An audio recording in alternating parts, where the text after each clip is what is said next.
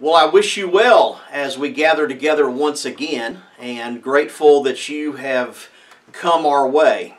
And so want to begin with a word of prayer tonight. Holy Father, we just invite you into this space. We invite you into this time.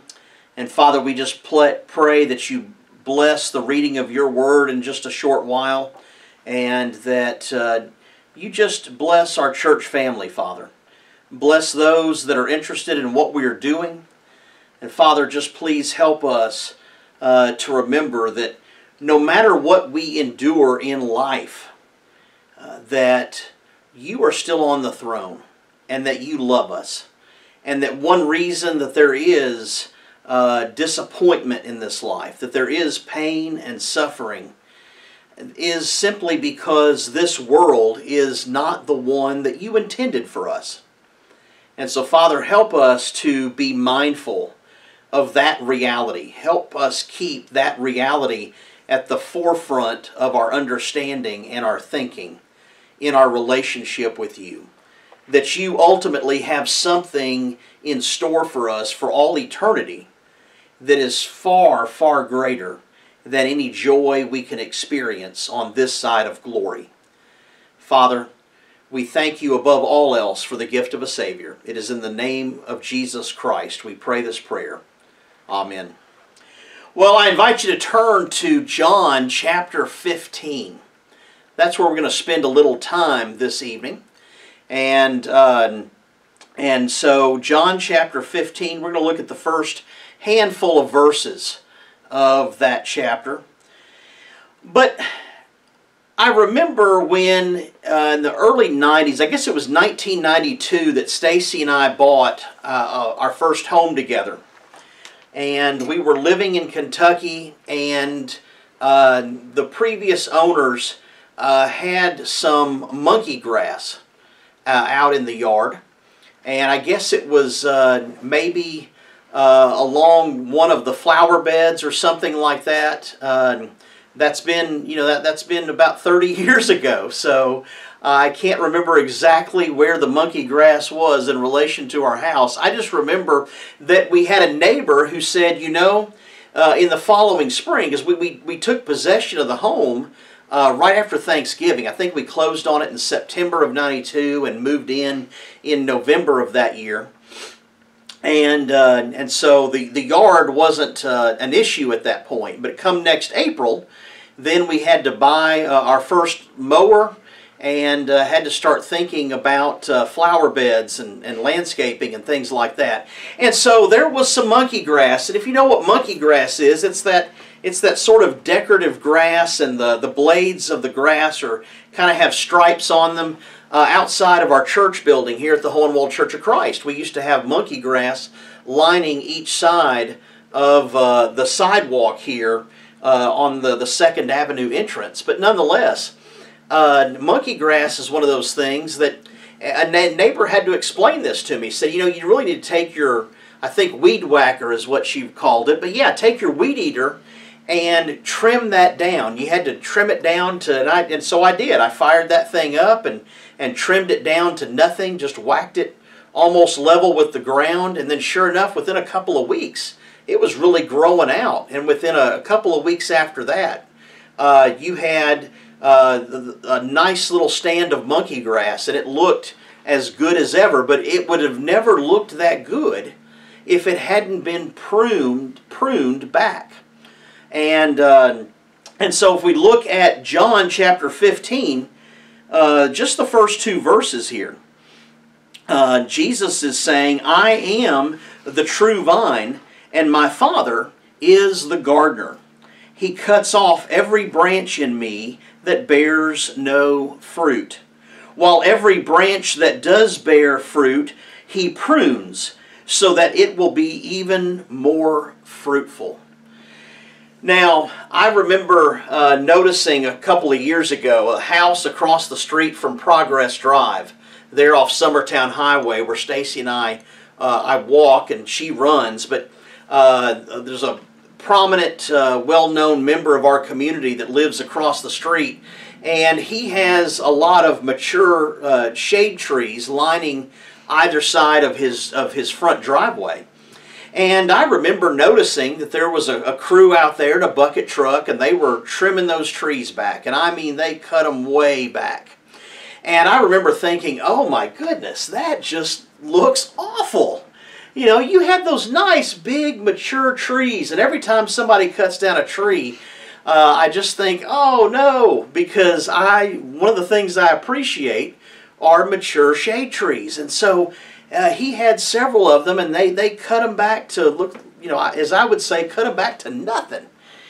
And so I just thought, man, why do they do that? That's going to look awful. Well, shows how much I know. Or in this case, don't know, right? Because sure enough, the next spring and summer, out there walking again, I noticed how quickly those trees rebounded. And they looked great. And by the next summer after that, you could have not even imagined that they had been cut back. Because they looked, even just had a really nice shape, and just looked better than ever.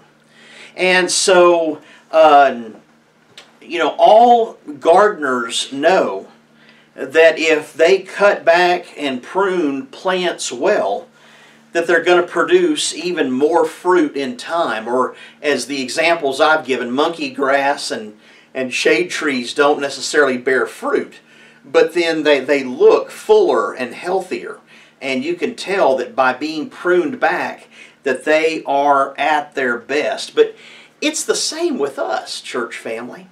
It's truly the same with us. That the pain, the sorrow, the sickness, the suffering, the failure, the disappointment, ambition in life that is unrealized, it all hurts. It really does. Whether it's something that's happened to you or something that you thought would happen that never came to fruition, it all hurts on some level. And we read in, continuing on in John, Jesus talking to his closest followers, picking up with verse 3, "You are already clean because of the word I have spoken to you. Remain in me as I also remain in you. No branch can bear fruit by itself. It must remain in the vine. Neither can you bear fruit unless you remain in me. I am the vine. You are the branches. If you remain in me and I in you, you will bear much fruit. Apart from me, you can do nothing. If you do not remain in me, you are like a branch that is thrown away and withers. Such branches are picked up, thrown into the fire, and burned. If you remain in me, and my words remain in you, ask whatever you wish, and it will be done for you. This is to my Father's glory, that you bear much fruit, showing yourselves to be my disciples." Some of the most powerful ways that God shapes us and enriches our lives comes in the aftermath of this kind of pruning. There are times that we hurt. Years ago, and this is probably going back about 12, 15 years, but I remember seeing a skit called God's Chisel. And if you're familiar, anybody that's ever been to Winterfest is probably familiar with the skit guys.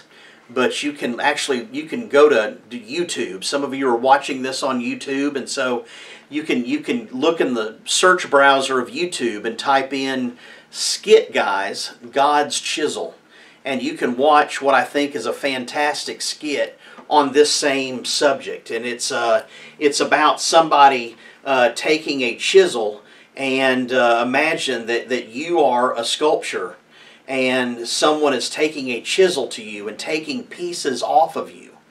And it does hurt at the time.